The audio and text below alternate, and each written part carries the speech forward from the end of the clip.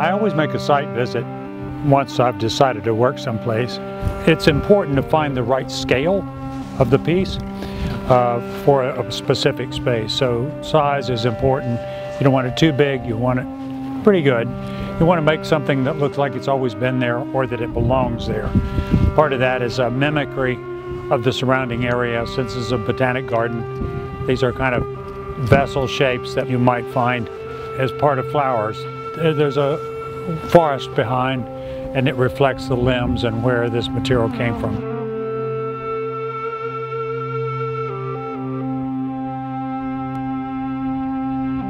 It's a great thing in a botanic garden, as well as botanics are always interested in temporary work. Their flower beds are temporary, so they kind of understand the idea of building something like I make that is a temporary work and is meant to last for 2 years, and then you take it down while it still looks good.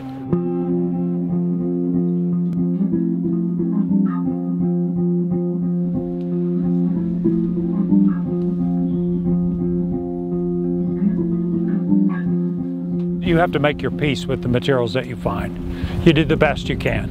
Oftentimes it prompts another level of creativity because maybe you haven't used that material before. Maybe you have to think about how the lines are going to accumulate. For me, this is something about the natural world, but it's also a bit about drawing. Now, luckily for me, sticks are tapered, and so when I organize them in certain ways, it implies a certain kind of motion. A kind of a freedom almost, a kind of a flow. And so I work very hard on building surfaces that are evocative, that look interesting, that pull the viewer into the work itself. So I've got these big kind of cone shapes that are going to be interesting to go in and look at the sky. They're different sizes. They lean in various ways.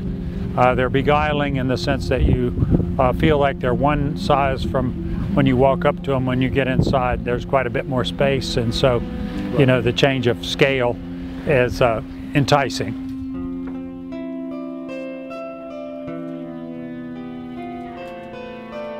One of the interesting things about my work is that it's kind of reestablishes a connection between artwork, between the making process and the maker and the general public. We have an open building site. People walk up and talk to us during the construction phase. Most people are interested in how something is built. It's a bit provocative in that way. And the ability to talk to the sculptor, to talk to my assistants that are helping me, to see their own neighbors working on something, it kind of reinvests it with a kind of real world activity. Although for me, it's a way of kind of spinning common material into kind of a fantasy that people enjoy and will accept.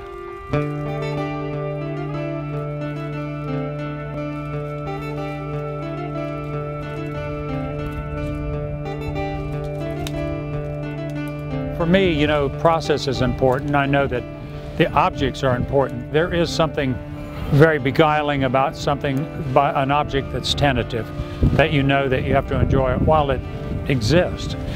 You have that connection with natural materials anyway. That the sticks and leaves and the natural process is for things to become mulch and the fertilizer for the next idea, the fertilizer for future plants. So it's, in a way, there's a kind of consistency with the material that it would be temporary, that it that has to be enjoyed while it's there.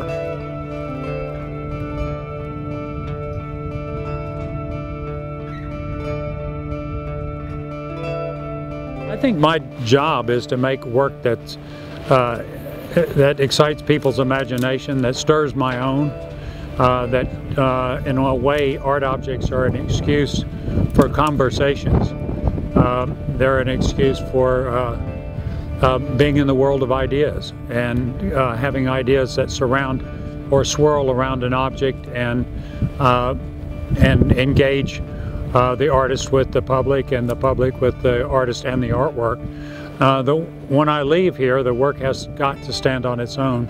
I really can't talk it to death. I have to hope that there's enough of me and of an idea invested in this work that it speaks and engenders kind of long-term conversations with the people that walk up.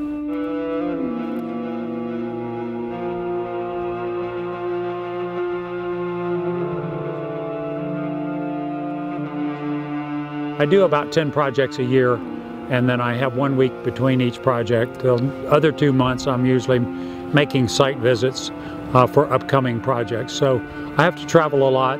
It's worth it because I've had some very fantastic experiences with various communities,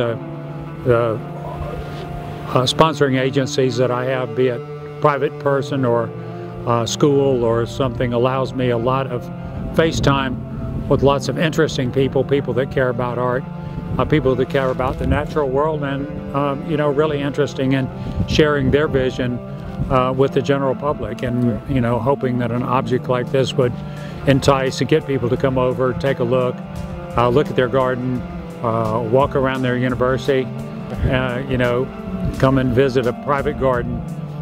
So it's a wonderful activity. I get to be outside a lot.